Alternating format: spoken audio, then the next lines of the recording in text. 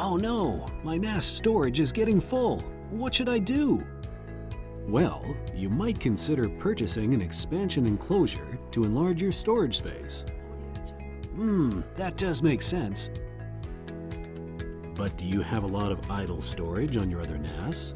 Before now, you couldn't share unused space between NAS. If I can use one NAS to expand the storage of my other NAS, that would be great. QNAP understands and brings you a new and fantastic function, Virtual JBOD, to utilize redundant storage. A traditional JBOD can only be used to expand storage space for a single NAS. VJBOD turns QNAP NAS storage spaces into virtual storage pools or volumes, and can be connected to any local NAS over a network. Guarantee your NAS storage resources are fully utilized. Each QNAP NAS can be connected up to 8 remote NAS.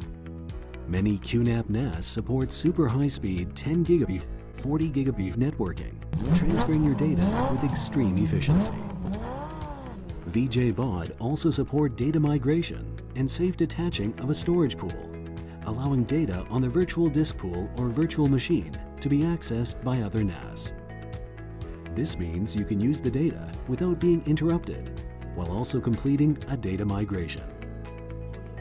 But with so many remote NAS connected, managing them must be complicated. Actually, it's an easy job. VJBOD employs an advanced mechanism for handling disconnections.